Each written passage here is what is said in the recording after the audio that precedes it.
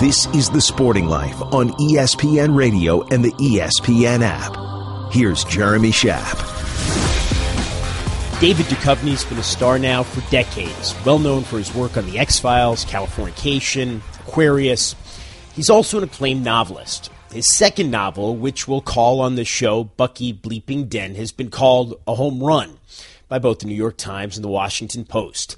It's out now in paperback, and Duchovny joins us.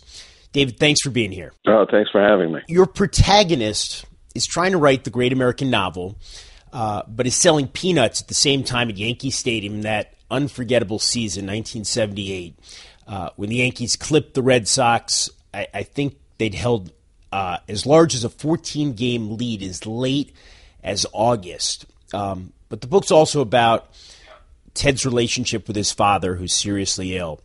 Why is baseball the perfect backdrop for this story? Well, I think, more than just baseball, it was the idea of Bucky bleeping Dent, and of course he's a baseball player, and it was the idea espoused by the father at the end of the novel, which is, life, you're never defeated in life by who you think is going to beat you, by Mickey Mantle or Willie Mays or Reggie Jackson in this case. It's always Bucky bleeping Dent. It's always the underdog. It's always the little guy you didn't see coming.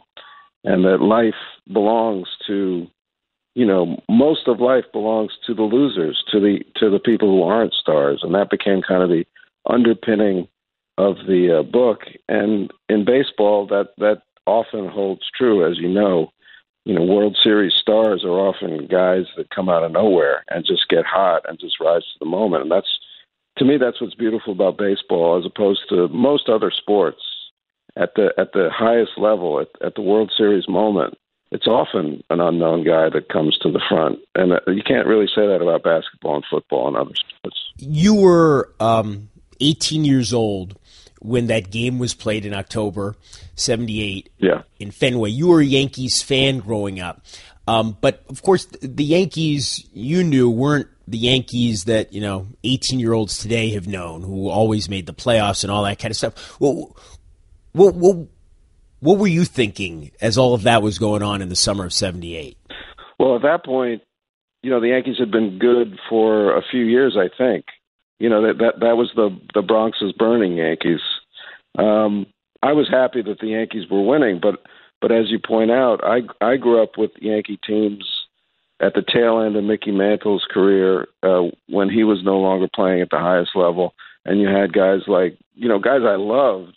So I'm not disrespecting them by bringing up their names and saying they're not great, like Horace Clark, Danny Cater, Mel Stottlemyre, and then even into Bobby Mercer, who was a very good player. So I feel more like a Red Sox fan. Not that I root for the Red Sox, but just that I felt like my teams were never good enough, never made it. So when I write a book like Bucky bleeping Dent, I'm really writing it with the heart of a guy who grew up rooting for mediocre teams, not for these kind of unstoppable force teams that the Yankees have become, or that they were, with Babe Ruth and DiMaggio and Mantle before I became a fan. We're speaking with David Duchovny about his novel Bucky bleeping Dent, which is out now in paperback. Were you a Pepitone guy? Yeah, I remember Joe Pepitone. Sure. I was a ball four guy, so I kind of fell in love with Joe Pepitone through Bounton's book. He was a lovable character in that book. You were a writer in your youth, as you are now, but you were focused specifically on writing when you were going to college, when you went to grad school at Yale. Ted writes a lot, but doesn't publish. How much of yourself do you see in Ted? Some of it. There's a lot that's made up in Ted. I mean, he's of a slightly different generation than me. I was hamstrung by 1978. I had to fit the ages of the characters to make sense into that year, because that's when the historical thing happened. So by that move, Ted became a little older than me and had to have different cultural references than I would have had growing up.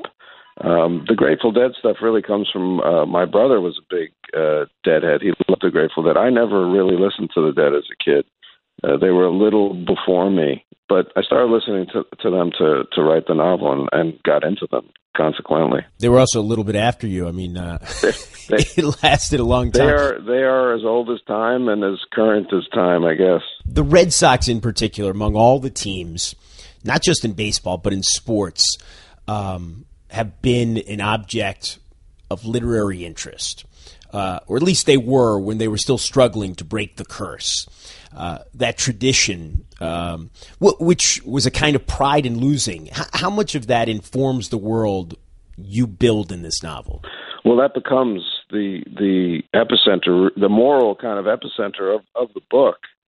And if the book has a moral lesson, if the book has a morality, it's really about embracing the fact that most of us are Red Sox back then, not Yankees.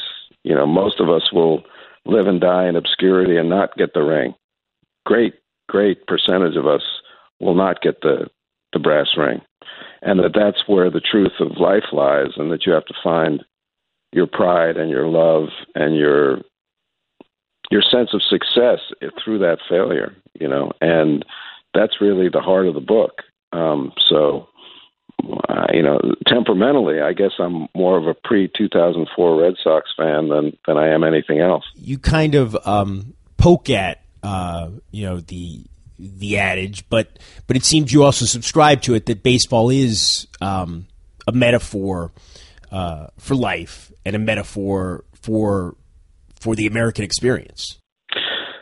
It does seem to lend itself to writing more than other sports. There's something about the pace of it. There's something about it's been around longer, I guess, in a professional venue than the other games. There's more of a sense of a tradition with it. But I think it's its association with summer, the fact that it dies when summer's dying. You know, every season dies at that point. There's a lot of rich stuff in baseball that lends itself to writing, and there have been great writers that I've enjoyed about baseball, and I think, you know, the most beautiful sentiment about baseball that I've read, and I've actually cribbed it in the book, and I don't want to misattribute it, but I think it's Roger Angel, but I'm not sure. But one of the writers on baseball pointed out that it possibly could go on forever. You know, you don't have to make that last out, whereas all other games are ruled by the clock, by time. So there's a sense of beating mortality in baseball, that if you never made that last out, you could somehow live forever. And that always, you know, obviously it's not true, but it's metaphorically true, and it always struck me as a beautiful lie that baseball kind of has, that it could last, that it could be summer forever, that you could hit forever, that you'd never make that last out, and somehow you would be eternal. We're speaking with David Duchovny about his novel, Bucky Bleeping Dead, out now in paperback. And before I let you go, I should say, if I have any kind of claim to fame, it's a rather pathetic one, but it's being 9 years old, attending that game at Fenway Park with my father, who was a sports writer. Your dad wrote for the Post, didn't he? He might have occasionally written for the Post. He was more closely associated with the Herald Tribune in the 60s. Then he was the sports editor of Sport, and we went up there for the day, and kind of typical for my dad, you know, he didn't have tickets arranged for the game or anything like that, so we're standing around the batting cage before the game. He's asking the players who always had extra tickets, you know, anybody have any? And Bucky said, yeah, I got a couple. Why don't you guys use my seats? So I was sitting in I was sitting in Bucky's seats, or at least one of the two, with my dad when he hit the home run. And Bucky and I still laugh about that. That's a phenomenal story. Yeah, we still laugh about that. It's also a good father-son story because, you know, and I was a big Yankee fan, and after he hits the home run, of course my father had to work and go back to the NBC news station in Boston, do something, so we missed the rest of the game. But we did get to see the home run. How would you describe that moment? when the ball cleared the wall in the stadium. I remember it. I remember the moment because it was an entirely foreign experience for me to be in a stadium that wasn't Yankee Stadium, among a crowd that was rooting for the other team. And from my perspective, where we were, which was kind of like between like third baseline and the higher deck or something like that over on left field, I thought it was a foul ball. And because the crowd reacted the way it did without cheering, I thought it was a foul ball. And then when I realized it was a home run, I got very excited and I realized I was in deep danger and I quieted down.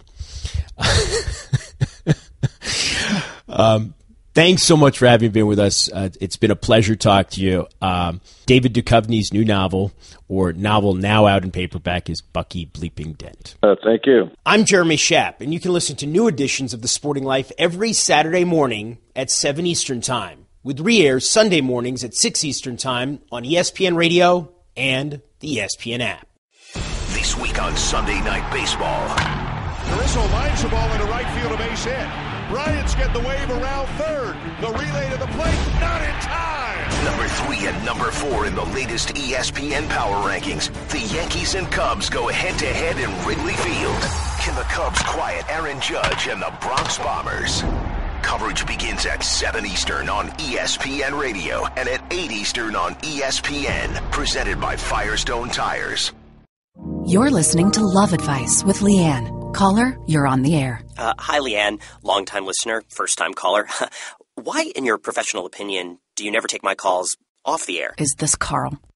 Yep, it's Carl.